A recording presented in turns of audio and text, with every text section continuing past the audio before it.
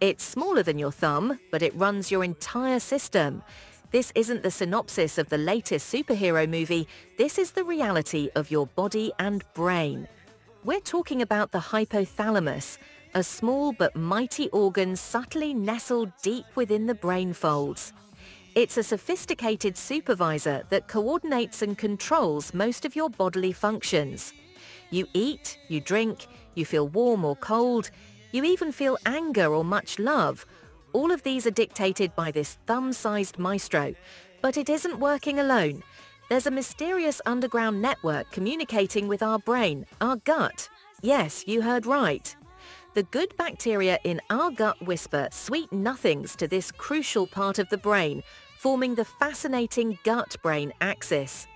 It's like our gut and our brain are in a close tango, affecting not just our eating patterns and our metabolism, but our